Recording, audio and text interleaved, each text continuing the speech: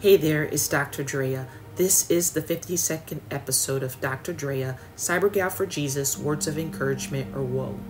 The objective of this 52nd video is to continue using the biblical book of Joshua as a means to navigating my present promised land and demonstrating how I am applying scripture to my life journey. Continuing from Joshua chapter 17 and as discussed in WOE episode 51, Joshua 18 denotes the remaining portions of the promised land to be distributed, including to the tribe of Benjamin.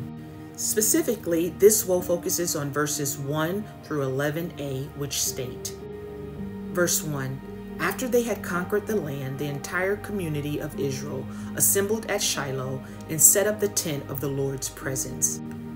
There were still 7 tribes of the people of Israel who had not yet been assigned their share of the land. So Joshua said to the people of Israel, "How long are you going to wait before you go in and take the land that the Lord, the God of your ancestors, has given you?" Verse 4, "Let me have 3 men from each tribe. I will send them out over the whole country to map out the territory that they would like to have as their possession. Then they are to come back to me.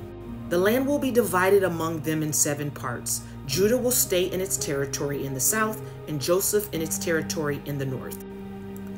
Write down a description of these 7 divisions and bring it to me. Then I will draw lots to consult the Lord our God for you." Verse 7, "The Levites, however, will not receive a share of the land with the rest of you, because their share is to serve as the Lord's priests. And of course, the tribes of Gad, Reuben, and East Manasseh have already received their land east of the Jordan, which Moses, the Lord's servant, gave to them." The men went on their way to map out the land after Joshua had given them these instructions. "Go all over the land and map it out, and come back to me.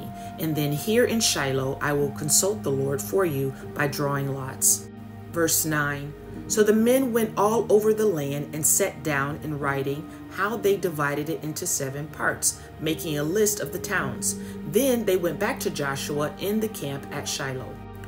Joshua drew lots to consult the Lord for them, and assigned each of the remaining tribes of Israel a certain part of the land." Verse 11a, "The territory belonging to the families of the tribe of Benjamin was the first to be assigned." So, the word of encouragement and key point of this Navigating the Promised Land lesson is closely aligned with the key points noted in WOE episode 51, whereby being with God gives us the necessary confidence to walk in victory, even as we seek the light of his presence. See Psalm 89 verse 15. Which for Joshua provided divine insight and wisdom, and is still essential for every believer, aka Christ follower.